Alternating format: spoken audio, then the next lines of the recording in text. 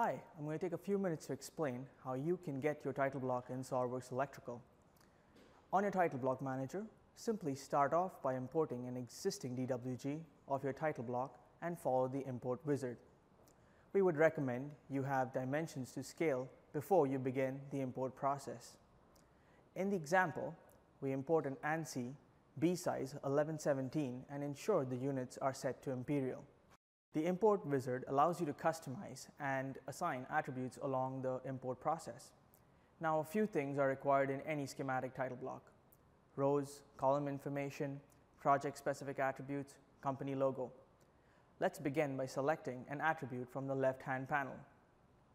Once the row attribute is added and we use the array features to populate the remainder, we set the number of rows at 18 with a spacing of ½ an inch, and the number of columns at 2 with a spacing of 8 inches. It will be important to set properties for the first row position, row height, number of rows, similar setup for columns and properties. As a best practice, we recommend setting the snap and grid according to your company standards and component pin spacing.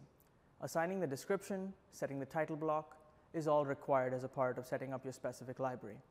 To wrap this up, we are going to add drawing, sheet and description to attribute from the left-hand panel. No title block is complete without a company logo, so let's import a bitmap and scale it such that it fits our sheet. Once your work is completed, save it and test within a project.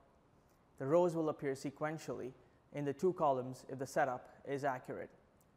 Hope you learned how to set up your title block in SOLIDWORKS Electrical. If you have any questions, please feel free to reach out to Javan Technologies. Thank you for watching this.